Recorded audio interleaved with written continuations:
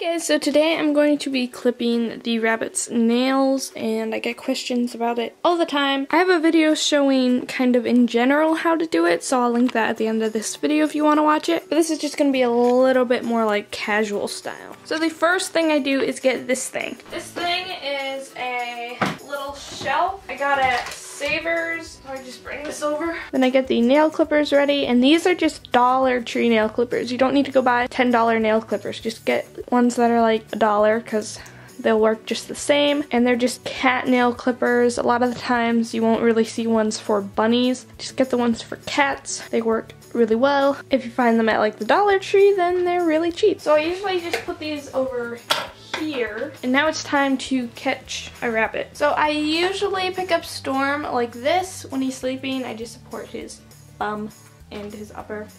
Then I just place him down. Now Storm does pretty well with this sort of thing, so it's not that hard. And I'm just going to show you Storm first because he's easier. So I just have him on this little platform. You can see I'm standing up, so it's about 3 feet, 3.5 feet. This just prevents them from getting away quickly. Misty has jumped off of this before, but Storm never has. So I just grab his paw like this. I just stand behind him, find his nail, and just clip a little bit away from the white. I'll have a little picture on the screen you can look at. And with most bunnies' nails, you can see the pink from the white pretty easily. And just clip a little bit away from the pink. The left side of Storm is easier for me because I'm a righty, so reaching over him like this is a lot easier.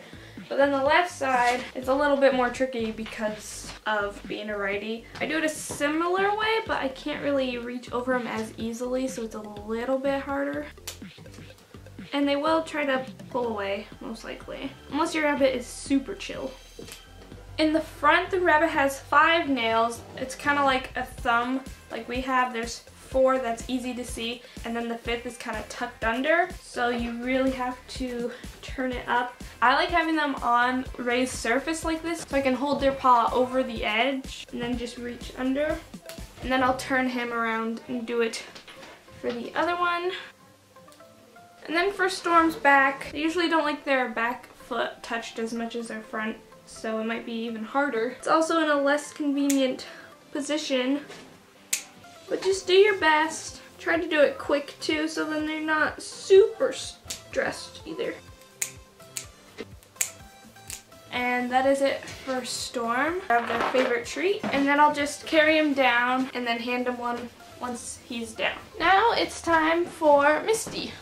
Misty is a lot more nervous, so I'm first gonna groom her real quick while she's here. So I'm going to start in the front again the same way, grabbing her front, and Misty does not like it as much, and her face, she always tries to see what's going on and stuff. If you are scared of your bunny biting you, you can wear gloves. I used to wear gloves for Misty until I built up a little more confidence with her, because she still acts like she might try to bite me at times. She's not happy. It's okay, Misty.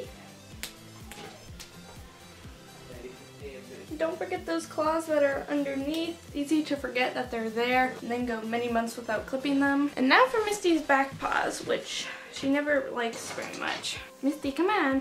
Come on. This is always the hard part. Just try it a few times. Eventually, your bunny will hopefully stop taking it back.